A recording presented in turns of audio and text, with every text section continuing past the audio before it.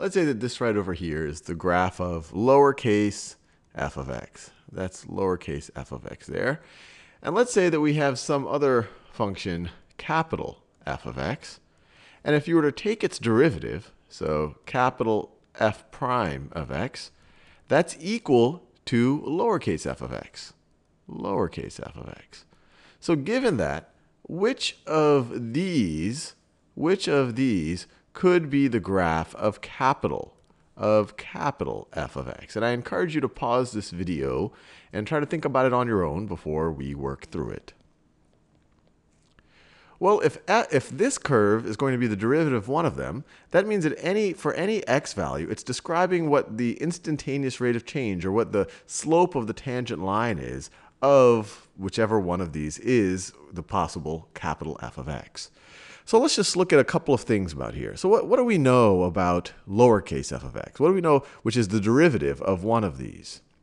Well, one thing we know is it's always positive. It has, as we go to negative infinity, it asymptotes towards 0, but it's always positive. So since this is describing the slope of one of these, that means that the slope of one of these, or out of the candidates, has to always be positive. And if we look at this, the slope of the tangent line here is indeed always positive. Slope of the tangent line here does look like it's positive. Every time we increase in x, we're increasing by y. Here it's positive, but here it's negative. When we increase by x, we decrease by y. So we can rule this one out. Now what else? What else do we know? Well, this is the derivative. This is telling us the slope of the tangent line. So for example, when x is equal to negative 4, f of negative 4 is pretty close to 0. It's pretty close to 0. It's slightly more than 0. So that tells us that the slope of the tangent line of capital F of x has to be pretty close to 0 when x is equal to negative 4. So let's see, when x is equal to negative 4 here, the slope of the tangent line here isn't close to 0. This actually looks closer to 1. So we could rule this one out. Over here, when x is equal to negative 4, the slope of the tangent line, yeah, that actually does look pretty close to 0, so I won't rule that one out.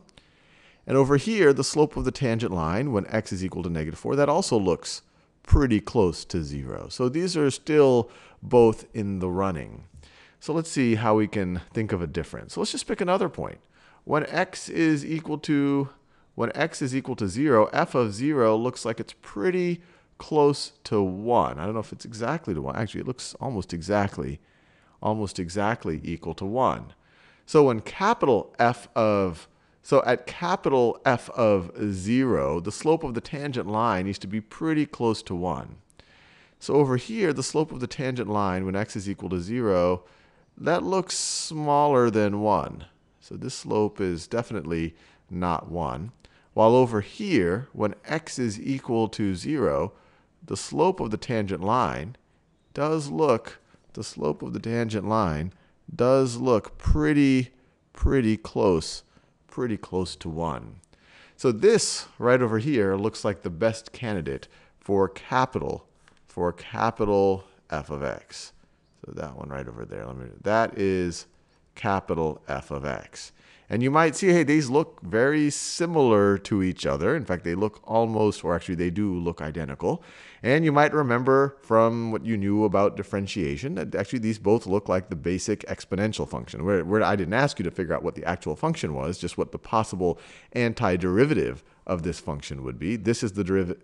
Lowercase f is the derivative of capital F, or you could say that capital F is an antiderivative of lowercase f. And when you just inspect this, this looks like the function, both of these functions are e to the x, because the derivative of e to the x is e to the x.